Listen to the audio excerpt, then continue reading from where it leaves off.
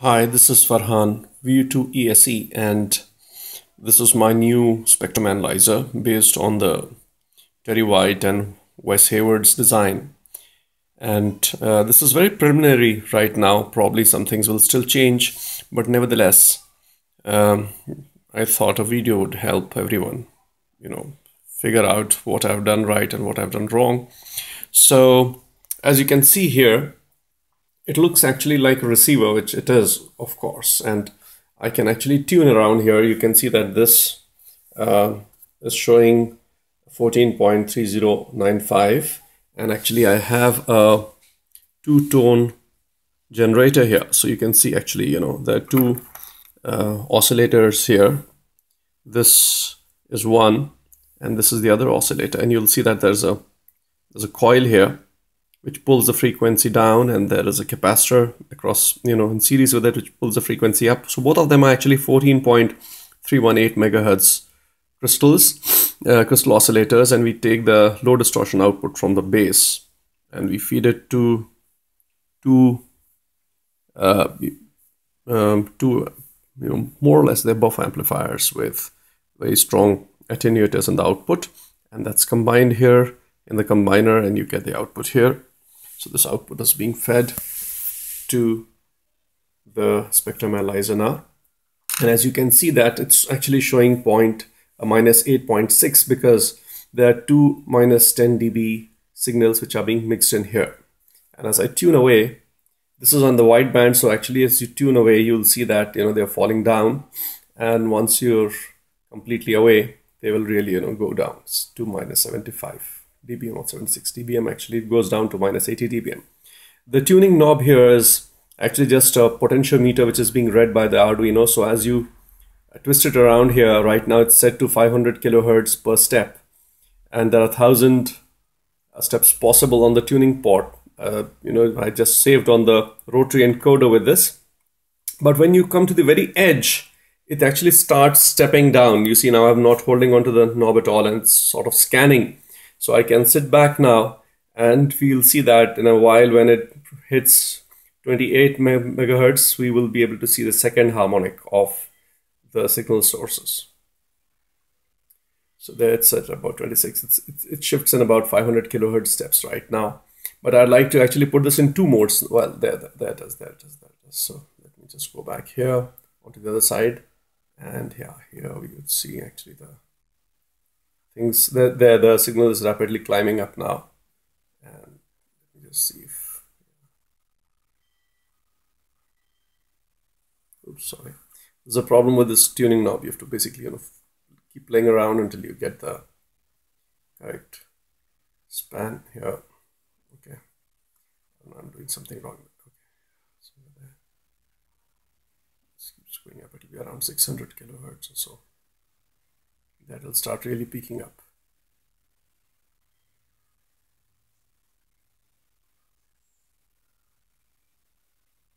Yeah, see there, somewhere there. It's about minus 52 dB. It's about 40 dB down from the minus 10 dBm signal. And here I can show you how it is done. So this is an Arduino here. This is an Arduino board here. And on top of Arduino board, I've just stuck a general purpose PCB through which I'm taking some outputs. And this is actually shielded with a very thin copper sheeting. I don't know what it's used for. I guess it's used in the transformers. And this is the low pass filter here that you can see. Let me just switch the other source off. And it's going to the rest of the circuitry. Anyhow, but now I'll actually show you how this works. This is the setup right now, and I have this coming down to my laptop here. And I just spent a couple of minutes showing you the Arduino code. So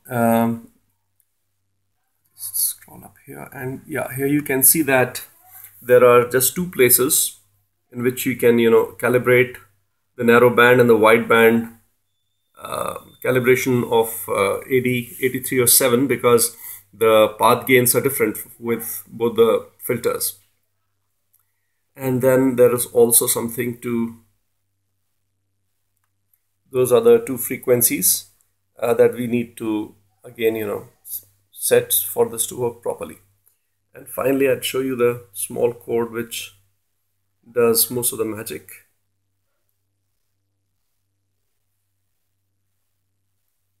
Let's do sweep. So I don't know if you can read this, but what happens here is that depending on the step size that you've chosen, you either go to narrowband or wideband, and then through a loop from two frequencies in the step size, you keep setting the DCO, delay for 10 milliseconds, and then read the analog input and adjust it for the power calibration. And you output this to the serial port here. We have a very simple command set which the Arduino gets from the PC.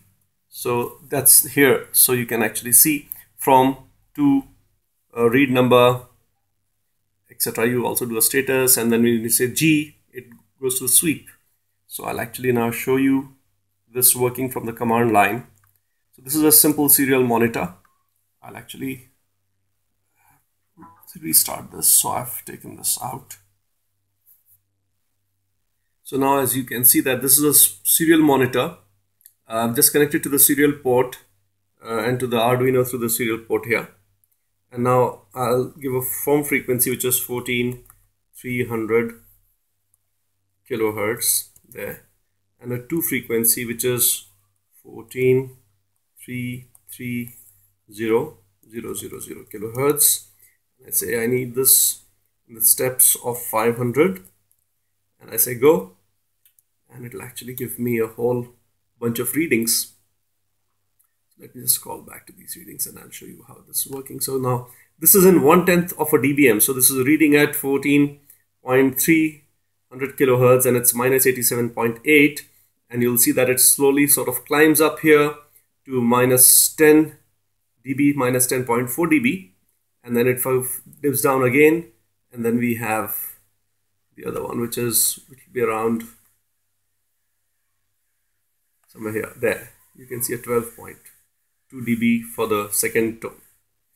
And we also have, then I've written a simple circuit which, a simple software.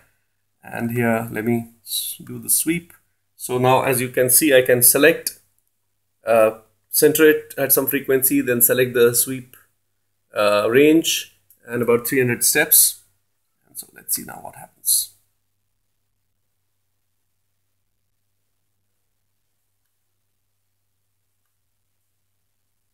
Something's gone wrong. Let me just get back to that. There was a problem in my code. I was just changing something. So anyhow, I'll show you the GUI now. It's very simple right now. So I essentially take the sweep and I've set this to 30 megahertz. I can set the center frequency and I can choose a sweep range and the number of steps. 300 is actually all about optimal. There's a problem with this software right now that it's quite slow. I don't know why, because the sweep ends pretty fast. But I'll come to optimizing the speed later. The plotting, the plot is very slow. There's some problem with my software and I'll fix it later. But nevertheless, so let's do a full scan. This will be about 60 megahertz because it's plus minus 30 megahertz starting from 30,000 kilohertz. So there we go. This is actually an artifact being generated by my software, but you would have actually seen the zero spur there. That's here the fundamental, which is about a little over 10 dB, both of them put together. That's the second harmonic that you can see here. That's the second harmonic coming up, as you can see here. I'm a little intrigued by this. There's a 25.3 megahertz spur that it's reporting. And I can actually save this if I need to, whenever I need to save this here as a screenshot. But now I'll actually expand on this and I'll sweep this down to 14,315. That's where I'll center this and I'll choose this range. I'll open it up a slightly wide to 100 kilohertz and do a sweep now.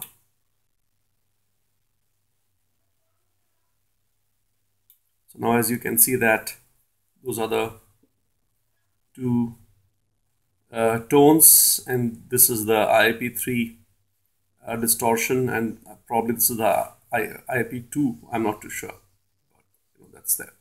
So now let's just focus on this so that we can see what the bandwidth is like of the crystal filter. So I'll actually come down to 300 kilohertz and I'll choose this to be a 10 kilohertz bandwidth.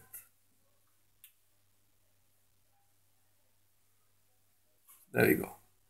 So now this each horizontal division is about 1 kilohertz. Sorry, that's about 2 kilohertz because it's plus minus 10.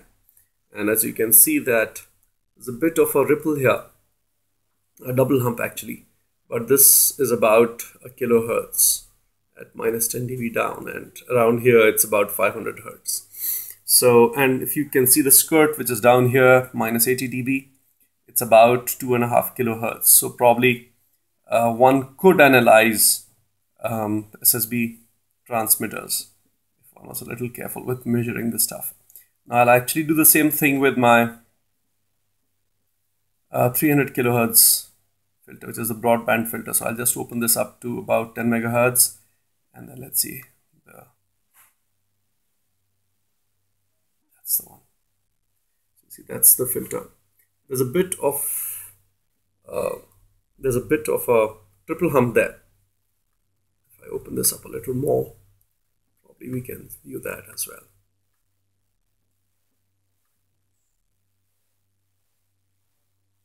There. So it's not clean. Probably I have not lined the filter properly, but that's there to it. And you'll see that the baseline noise has now increased here. And if I actually close this down to back to a narrower bandwidth, and it automatically chooses a narrow band filter, at that point you'll see that this is now dropped down. See, this is dropped down now by almost 10 dB, but I think that's expected. So that's the software, and that's how it's working now. I'm a little bothered that the IP3 is still not good enough, and that's something that I'll have to work on. Thank you.